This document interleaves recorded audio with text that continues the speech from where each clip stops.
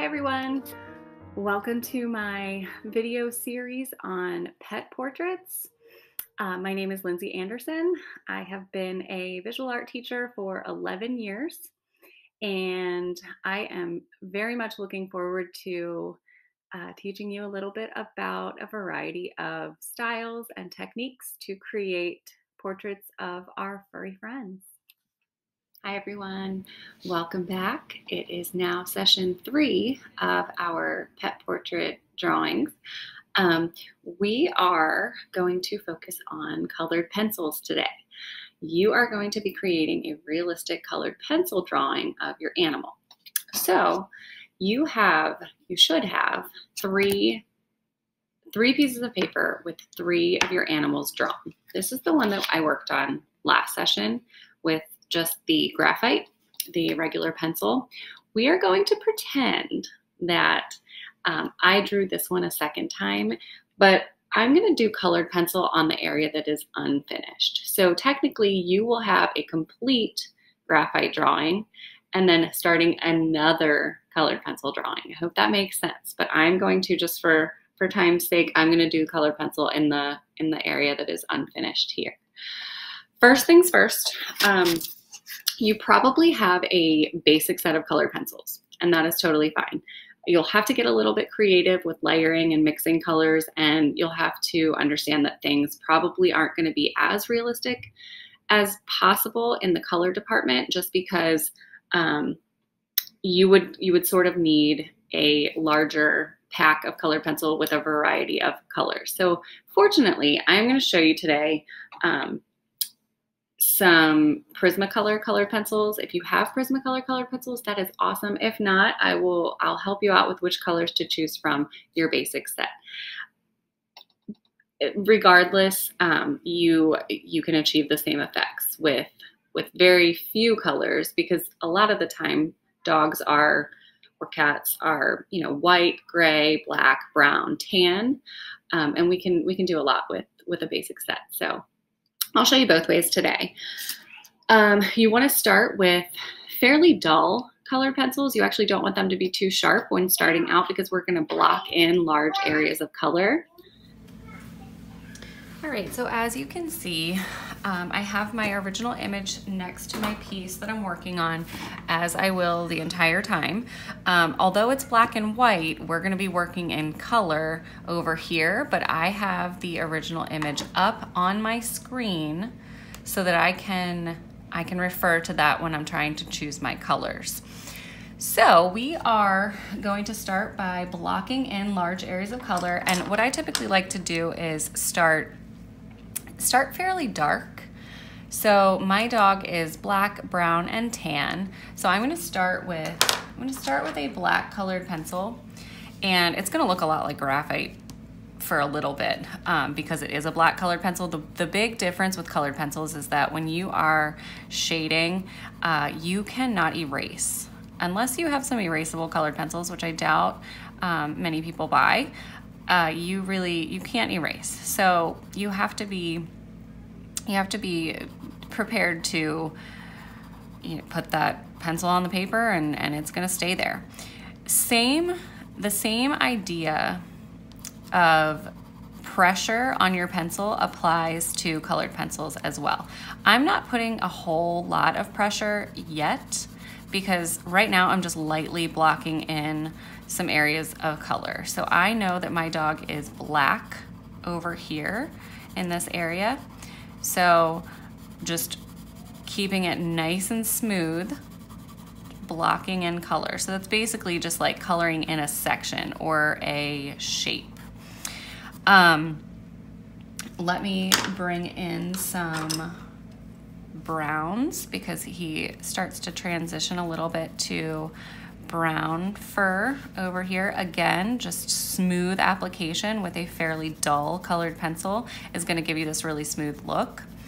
Later, we will sharpen our colored pencils and start adding some textural details. The fur will be just a whole bunch of lines, just like we did in here with the graphite, except we're going to do the same thing with colored pencil. If there are any areas that are super light, like, I don't know, a highlight or some really bright white fur, you kind of want to leave those areas alone because, like I said, you can't erase. So we have to be aware of where the highlights and shadows are so that we don't accidentally color in, you know, the whole ear when we shouldn't, because we want to show some of those highlights. Okay, so I'm gonna jump to a time-lapse mode so that you can see this start to unfold, and then we'll come back and talk about texture.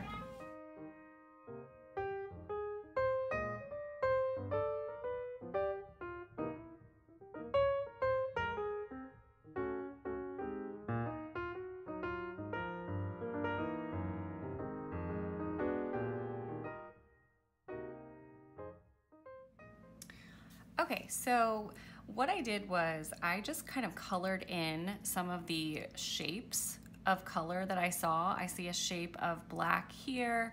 I put a little bit more pressure in the areas where it was a darker black or a shadow in the fur. I did only use yellow and brown to give myself that, like, he's almost like a reddish brown tan color. Like I said, you're gonna have to get a little bit creative with what colors you mix together to achieve something that looks similar to what your dog is, because you're not gonna have the most accurate colored pencils. I'm sure of that. So we are now going to come in with a sharper colored pencil, and we're gonna start adding some textural details. So actually, I sort of need to sharpen this pencil, and I can't seem to find my sharpener. I'll be right back. Okay, so a handheld sharpener is fine, especially with colored pencils. You don't really want to use anything that will eat too much of your colored pencil. So I always use a handheld sharpener. So what I'm going to do is very similar to what we did at the last step of the graphite session. We're gonna go in and we're gonna lay in those lines that essentially are fur, and we're gonna develop some of that texture. So the most important part of this, just like I said over here, is that you follow the contours of your animal, and you follow which direction the fur is going in. Because if you look over here, you can see that the fur goes out, it comes down, it goes up. We want to make sure that we're doing exactly that with our pencil so that it looks realistic. If you were doing fur in one direction, it just wouldn't look realistic at all, because that's not what happens. So you can go in, and it's not like you have to use little tiny dashes of line for the entire thing, but probably the majority of your dog is going to be pretty textured. Here's the interesting part, and I'll talk to you a little bit about this while I work. If you have a white dog, there's a slide that is going to show up in a little bit talking about how to render with colored pencil a white dog, because you're thinking, okay, well, there is no color in my dog. Here's what I need you to do. I need you to look at that dog, look at the picture or the cat, whatever it is, and pick out any, squint, okay? Squint and pick out any colors you see. I promise you are gonna see grays. I promise you might see blues. Most of the time, white dogs kind of develop the little tan stained fur around the lips, around the eyes. Find those colors. You will find them if you look hard enough for them, and lay them in there. Okay, that's how you achieve that effect.